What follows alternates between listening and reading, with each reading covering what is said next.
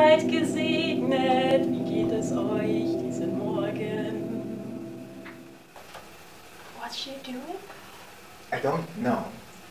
I mean, she acted very weird. She sang a song and she was holding a cross. She sounds religious like people. Was she at school? Which class right now? The religion class. What religion class? What is that? Yeah, in school you have religion class, right? No. Well, there are probably a lot of things we don't have in Taiwan that you guys have there. Yes, maybe, but we'll learn about it. Okay. Yeah, absolutely. When I was back in the US, we had to do the thing called the Pledge of Allegiance before starting the class every day. The thing is like you say a lot of words, sentences about you contribute your loyalty to the United States of America in its Constitution. And as far as it goes, it's not anything special or controversial. But I know that national identity is actually a pretty controversial topic in both Taiwan and Germany, right? Yeah, in Taiwan, more teachers are avoiding to teach students identity because we have both Taiwanese identity and also the Chinese identity due to the history events. What about Germany? Yeah, for me this sounds kind of weird or scary. So in Germany, like patriotism or national actions are very rare. The school system in the US, especially, particularly the school hours, we start from 8 in the morning and ends with 2:50 in the afternoon. And in contrast to Germany and the Taiwanese counterpart, which we will get into later, I think that is a relatively short school hour. And I think the reason behind it is because of the ideology. The people in the United States value individualism. So I think maybe that they think it is better to give children more free time to do what they want and give them time to spend by their own will, by their desire, so that it would be better for their development in general. So students in Taiwan must be really jealous of German students and students from the United States, because starting from elementary school, students need to attend school assembly weekly. It starts at 7:30 in the morning. Even though younger elementary school kids finish earlier at around noon, they are usually sent to cram schools, talent classes, or daycare centers to cope with their parents' long work hour.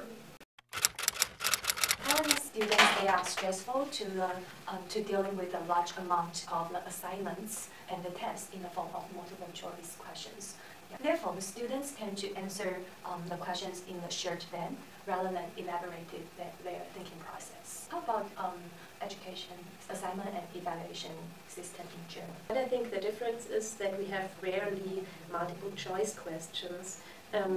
Most of the time we have in the beginning some knowledge questions, and in the end we have so-called transfer questions where the students should apply their gained knowledge onto some abstract questions.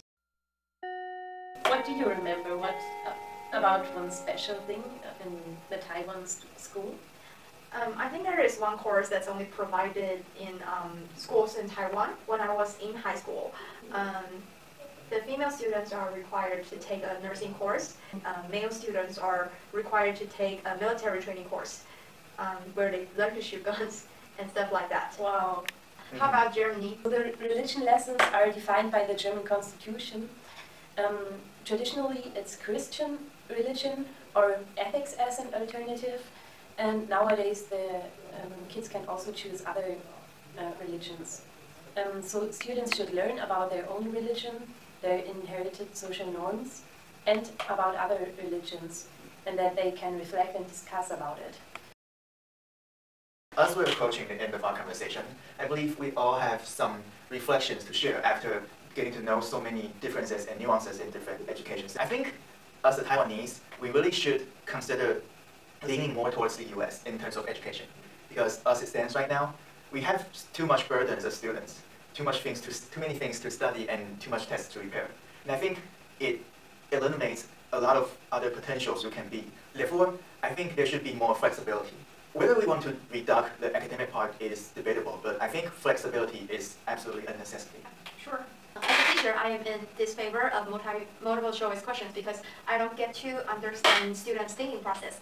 Instead of pursuing the correct answer, it is essential to teach students to elaborate on their personal opinions and guide them to apply the knowledge to real practice. So speaking of the nationality and identity, I think instead of avoiding to discuss in class, we should have an open-minded and then discuss that we should respect to each other's stance. That is better in education. I think instead of teaching too much facts, you should ask more questions in school. So that's why I want to ask to you or to the viewer the questions.